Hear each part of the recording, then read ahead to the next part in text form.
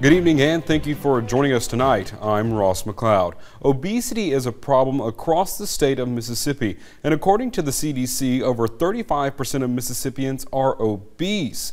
The Mississippi Against Obesity Foundation has been helping people in the state lose weight through various programs. At the beginning of the COVID-19 pandemic, the foundation was able to provide weight loss services over telehealth calls. Now the pandemic is over and the foundation will no longer use telehealth calls after December of 2024.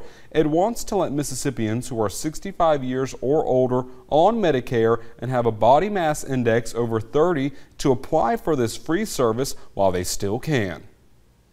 Most people don't have the discretionary income for nutritionists, personal trainers, gym, exercise equipment. And this program is sponsored totally through Medicare and the Mississippi Against Obesity Foundation. So there's absolutely no out-of-pocket. There's no limit to the program.